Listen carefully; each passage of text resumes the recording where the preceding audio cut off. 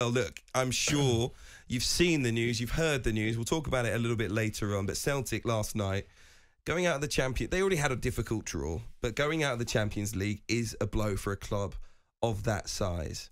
Yeah, it is. You know, it was disappointing. You know, me, Celtic fan as well.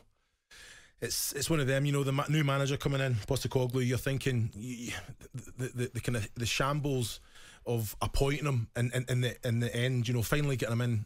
I think as a manager, I think he's won things in Japan and Australia. He's thought very highly of, but you've appointed him, so give him all the support that he needs. You know, make sure that transfer pot that he can go out and buy players that he brings, the list that he gives.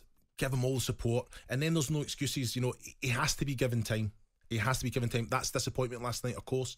What does that mean for Celtic? That they're probably going to have to sign one of the main players to bring in, recoup that money that they've missed out on. So does that mean Odsonne Edouard's on his way? He wanted out this time last year as well. His head was turned. It was very difficult for Neil Lennon to handle that. It got thrown into the media publicly, which I feel sometimes it has to be done, because sometimes the manager's hands are tied. So I like him though, the way that he talks. He's honest, emotional. We all love that. They come out and say it as it is. Very passionate guy. And I just feel he needs to be given time. If he's given time, I think he'll turn it around, because Celtic Football Club, you know, a club that I love, is in a bad way at the minute. We'll talk about that a little bit later on, but it's interesting you mentioned Odsonne Edouard. I think he's going to be one of the names on a lot of clubs' list if we miss out on our main target. And I think this is where maybe it's a little bit unfair on the Scottish League or Scottish Premiership, that I think a few big clubs in the Premier League, for example, will think, well, they can't say no to this amount of money. So we'll leave them on the end of the list. If we don't get our major targets, we know he's a good prospect. We can go and chuck £25 million on the final day of the window to Celtic. They lose their main goal scorer. And we get the player that we want, but that would destroy Celtic's season. Yes, it would. But what I will say, 25 million Odsonne Edouard is a steal. He is frightening, and it's one of those things. He is a very, very good player. Not just the goals, his link-up play, his movement. He ticks all the boxes, and I just feel that you've undersold him there a little bit. How much do you think he would cost then?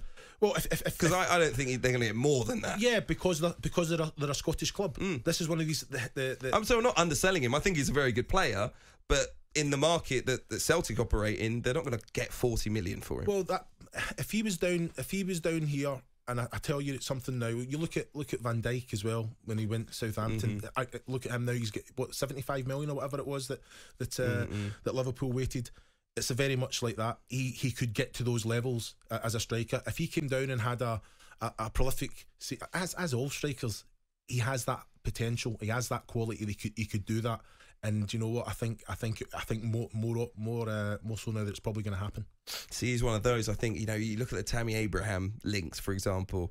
You know, if a club misses out on a player like him, you've got Odsonne Edouard right there. You can go and get. So, where do you think he could end up in terms of the level of club? Do you think he's good enough to move to the likes of an Arsenal? You know, would a West Ham suit someone like Odsonne Edouard? Well, you're looking at a team that's above both of them in Leicester. Brendan Rodgers, that knows his player, that was interested and wanted to bring. I think Palace are interested in him as well. These are two clubs with the way that they play their football as well, that he would come in and do well. You know, he's got all the attributes. You know, the athleticism, the power, the strength. You know, that football intelligence. You know, I think it's I think he'll do well. But hopefully it doesn't happen. Kick-off with Hugh Wozencroft. Tuesday to Thursday night, 7 till 10. On AM, on DAB, via the talkSPORT app and on your smart speaker. talkSPORT.